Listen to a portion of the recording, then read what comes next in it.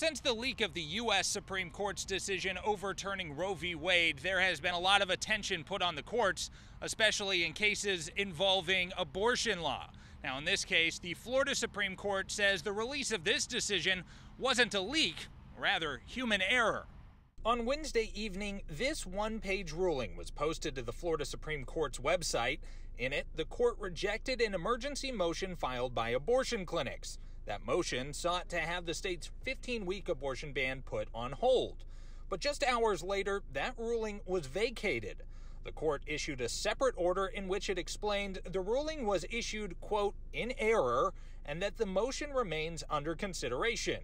In a statement, Paul Fleming, director of the Florida Supreme Court's Public Information Office, said, quote, the order released Wednesday afternoon was an error of the clerk's office, a human error by staff.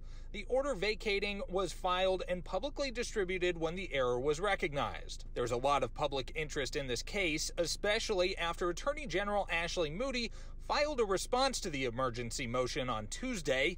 In that response, Moody challenged decades of court precedent that link the state constitution's privacy clause to abortion access, calling the decision, quote, egregiously wrong.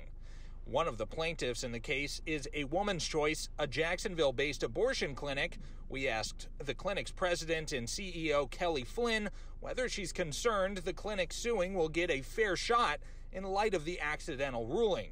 In a statement, she told us, quote, we were disappointed when we heard the decision. However, this type of error is not normal, although it does happen.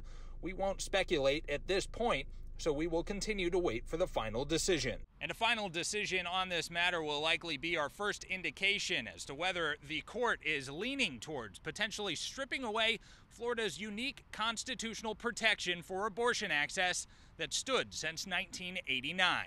For local coverage you can count on downtown, I'm Jake Stofan, Action News Jax.